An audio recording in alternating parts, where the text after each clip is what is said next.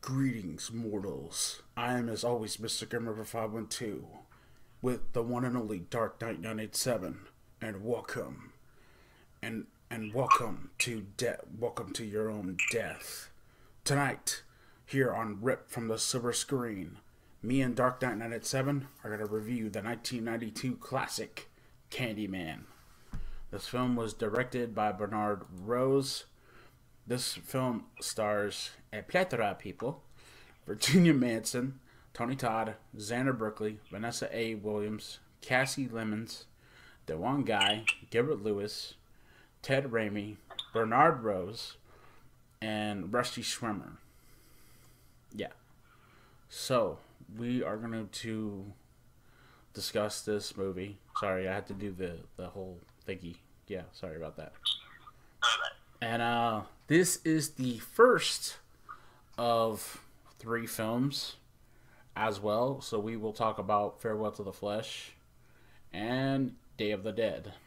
We'll talk about those another time. So, but first things first, let's talk about the first Candyman movie. So, as always, we're going to go through the plot. Sorry guys if I sound like I'm pissed off. You guys should watch the other review that I did, and you will find out why I'm pissed off. You'll know anyway. But here we go. We're gonna go with the plot here. So here we go. Helen Lyle, played by Virginia Madsen, is a Chicago sociology graduate student who is researching urban legends. She hears of a local story about the Candyman, played by Tony Todd. The legend claims that Candyman can be summoned by saying his name 5 times while facing a mirror. You know, the whole Bloody Mirror thing. Whereupon he will kill the summoner with a hook jammed on the bloody stump of his right arm. She encounters 2 cleaning ladies who tell her about Ruthie Jean, a resident in the notorious Cabrini Green housing project, which is a real fucking place in Illinois. And we'll talk about that. We'll talk about that here in a minute.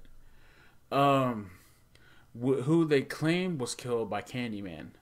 Helen's research turns up 25 other murders in the area similar to Ruthie Jean's. Later that evening, Helen and her friend Bernadette Walsh, skeptical of Candyman's existence, call Candyman's name into a mirror. In Helen's bathroom, nothing happens.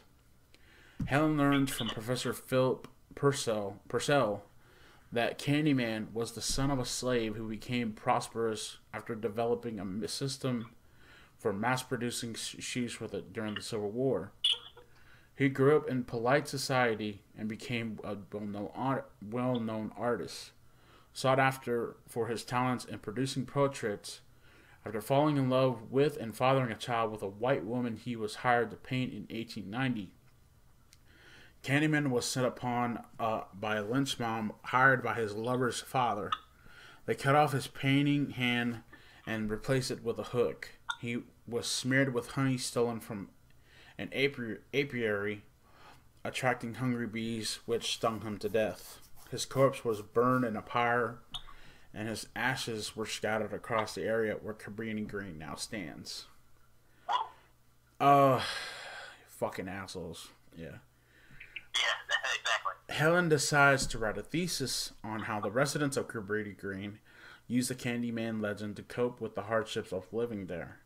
She and Bernadette enter the housing project to visit the scene of Ruthie Jean's murder.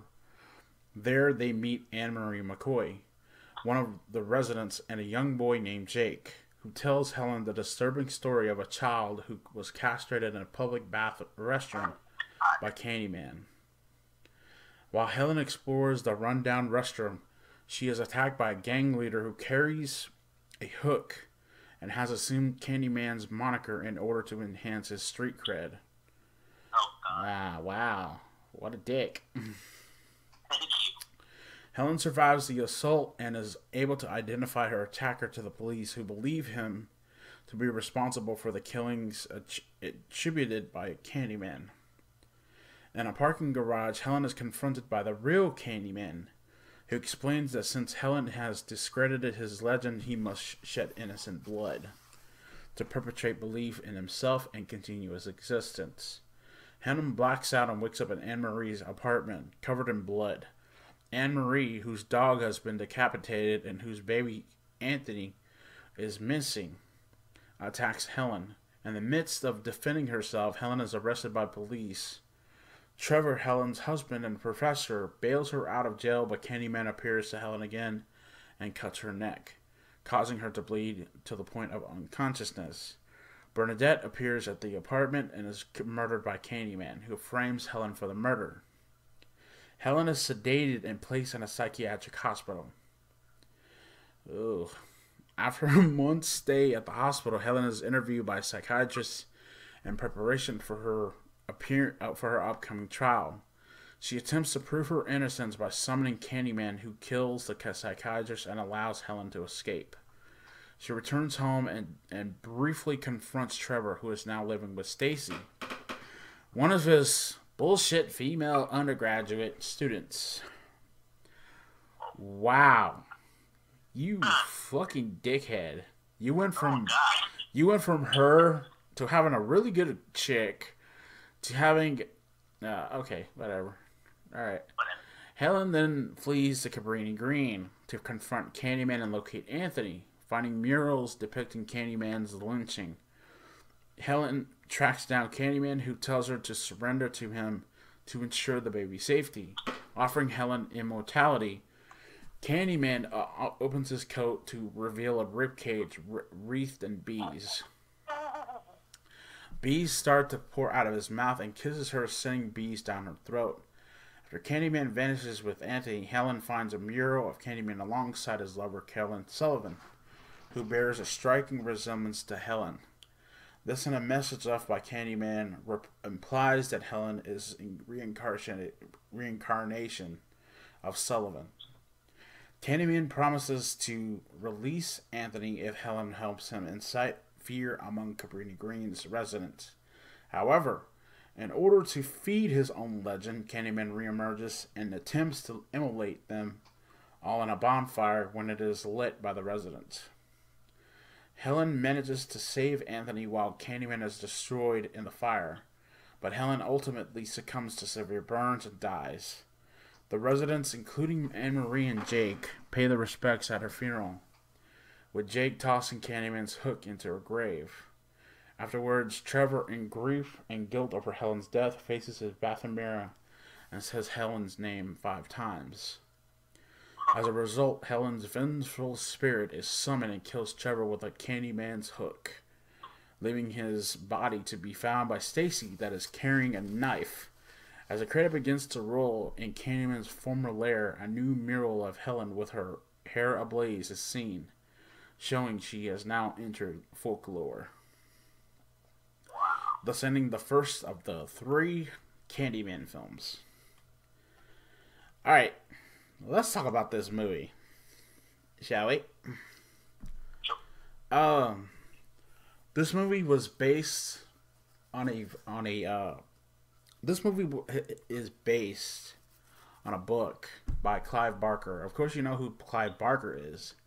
He was the guy that brought us such legendary things called Jericho, one of my favorite games.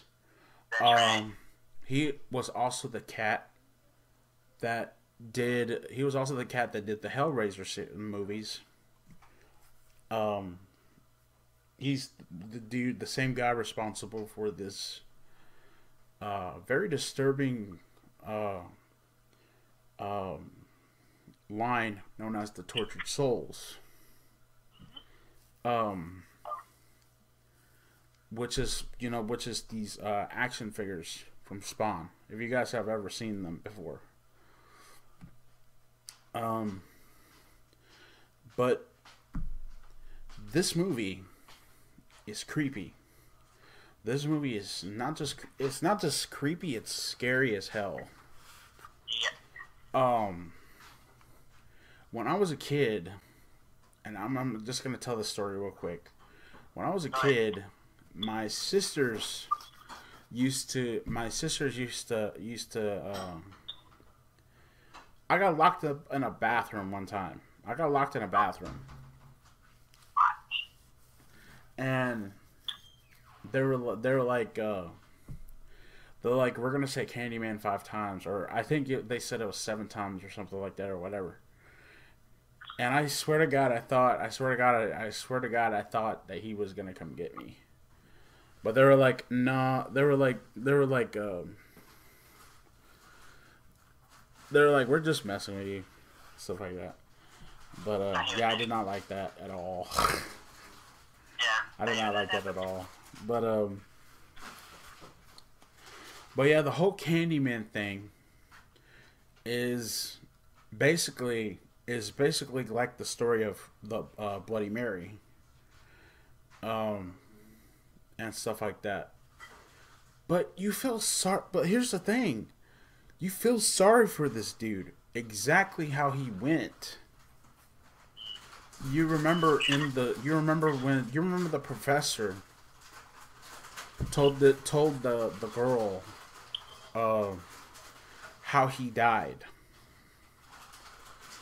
This poor dude was lynched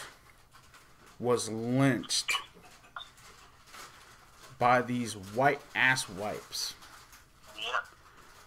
and killed for being with a white woman and for being, you know, he was a well-known artist. He wasn't doing anything wrong. You know what I mean? But in their eyes, it was frowned upon because of the color of his skin, because he was black and stuff like that. You know what I mean? So, but yeah, I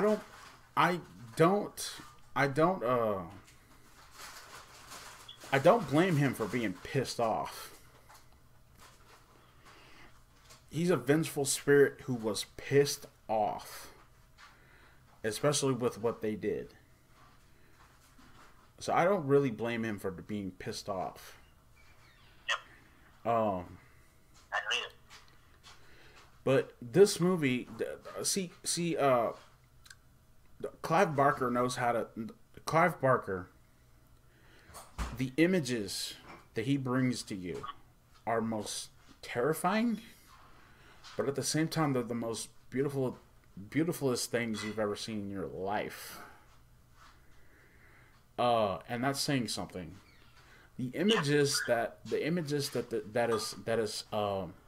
is portrayed in this movie are beyond terrifying, and there's something there's something horrifying about this movie. You know what I mean? Like when you really think about it. The whole thing about the gang leader who is trying to scare everybody by claiming that he's Candyman. I thought he was an asshole. For real. Because he is messing with people and trying to think who are really scared of this dude, are really scared of this guy. He's trying to get street cred. You're an idiot for that. For real. And I'm wondering whatever happened to that douchebag. I'm wondering if he ever got killed by the real Candyman. But but as far as I'm concerned, I remember seeing this movie as a kid, and I remember being scared of it as a kid. But I also remember what I remember most about this movie are the images of this film. But what is your thoughts, man, on Candyman? Well, aside from being, of course, at first scary, yeah, and of course that idiot thinking he was portraying Candyman, yeah, we don't know if the guy's just I really hope he did, but anyway, hey, I want to talk about a classic, one of the classics of scary movies, and Candyman is it. And of course, the one part, the parking garage scene, yes. And how I know about that one is you can view that particular scene as is in an anthology titled Boogeyman until it comes to completion. Yeah. And anyway, and that's how I know that line being like that's where that was from. So, but I mean, you have the bloody hook. Woo! I'm assuming one of those. Trust me. And the whole bees and the whole, my gosh, man! I tell you what, talk about classic horror right here. And I said, what do you guys think about it? If you haven't seen it, try it. Try watching it. See what you guys think about this. About the first Candyman film. Yeah, good movie. I said classic horror. My gosh. Yeah, scared the hell out of me myself. Yes. Yeah. So I want to talk about the. So before we give our thoughts on this movie, before we give our thoughts on the before we give our the rating that we're gonna give it, I want to talk about 2 years ago, a 2020 remake of the movie was announced. So here's what I learned about this. So according to Wikipedia, in September 2018, it was announced Jordan Peele was in talks to produce a sequel of the 1992 film using his company Monkey Paw Productions. Tony Todd stated in a 2018 interview with Nightmare on Film Street, "I'd rather have Peele do it, someone with intelligence who's going to be thoughtful and dig into the whole racial makeup of who Candyman is and why he existed in the first place." In November 2018, it was confirmed that Peele would produce the film with Universal and MGM and will partner with Win Rosenthal to co-produce the film, while Nia DaCosta signed on as director. The film will serve as a spiritual sequel taking place in the new gentrified Cabrini Green, where the old housing project's development once stood in Chicago. Filming was due to commence in spring 2019. Okay, so this is what we know of. Tony Todd, will reprise the role. It was announced that he will reprise his role from the original Candyman movie. He is going to play Candyman in the 2020 sequel to this. And the way Jordan Peele. Okay, if you guys haven't understood yet that I like Jordan Peele, especially because of what he's done as far as horror genre is concerned. Me and Knight talked about Us. We're going to talk about Get Out here in about a few more days, in about a couple of days, for Ripped. Look at those two reviews, and you'll figure out why Jordan Peele is a new master of horror in this, when we talk about those two movies. Yeah. But what is your thoughts? What are your thoughts on that, man? Like, what do you think about the 2020 remake or sequel? Well, I mean, and of course, Jordan Peele, we know, we talked about these films, yes. I mean, again, when it comes to, remakes, I don't like remakes unless they come out really, if they blow me away. So, but maybe I would give this remake of Candyman a chance, just to see what they would do with it. And so, let's see what happens. I mean, and of course, you can, and Todd plays the role of the character he made him. It's like, heck yeah, you can't really, nobody would play him better than Tony Todd. So, yeah, of course, he is the legend. That is, you know what I'm saying? It's like having Robert Englund once again down Freddy Krueger. It's that same way. You can't have Freddy Krueger without the man behind it, like Robert Englund, for example. So, yeah, you can't have Candyman without Tony Todd. I mean, come on, that's who made it famous. So, I can say, let's just see how this remake will go. Like I said, I don't like remakes because sometimes they change the story. It ends up not being good. But let's see how this one is, this remake in 2020. Let's see what they do with Candyman. Let's hope they, you know what I mean? That's just my thoughts on how remakes are, because, you know, how it doesn't turn out the way it's supposed to be, you know what I'm saying? Yeah, but I'm gonna but let me talk about that real quick. See, Sure. yeah, me and him do have a problem with remakes, but this is what I think.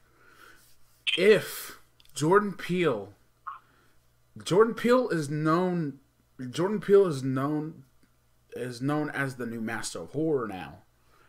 Especially with his movies that came out earlier this year called Get Out and as well as Us. This dude knows how to tell good horror stories. And also the fact that he produced the remake for Twilight Zone, which I haven't not seen yet, but I'm hearing good things about it. But here's the thing that I would like to see for this one. If they do bring him back, if they do bring Tony Todd back, I want to see more. I want to see more of how the lore of Candyman began. Yeah. I want to see how Candyman began. We only know from the surface how Candyman became Candyman. I want to be able to see the origin of how like if you basically go back to the 1890s when his murder happened, when that murder first happened, when the death of Candyman occurred. Tell us what went on in that situation. Yeah. You know what I mean? And it would be a good idea. But what do you think, man? Yeah, exactly. And you said it. How, you know, we can see how he came to be. So yeah, I would personally, you know, like that too. Yeah, but definitely. So let's see how this remake turns out, and let's see what it has in store for me. And I know me and him are probably gonna maybe work that out and go see together when it comes out. So let's see what it holds in store. And like I said, not a fan of remakes, but let's see what this one does for us. Let's see how this plays out. Yeah, and I'm gonna have to agree. I'm gonna have to disagree with the critics from the original that said that this movie was dumb. But I'm gonna have to say this movie gets 10 out of 10. Yep. Candyman, the 1992 version was really, really good. I loved the disturbing images. I loved how this movie brought disturbing and beautiful, how they match up together. But it is just, you know, I like I said too, I want to see if Tony Todd is going to be in the movie. I want to see more of the lore, more of the legend behind who Candyman is, and stuff like that. And that would be the perfect sequel. They're saying that this is a sequel, but we all know it's a remake. It's a retelling of Candyman. So, but let us know in the comment section down below what y'all guys think, what y'all guys want to see in a new Candyman movie, and stuff like that. We're gonna give you guys one more review. It's gonna be a little late. Sorry. For Invader Zim, Into the Florpus. Yes, me and him are gonna do a spoiler review for Invader Zim. So yeah, I'm Mr. Grimreaper 2. He is the one and only Dark 997, and we'll see you all in the afterlife. Peace.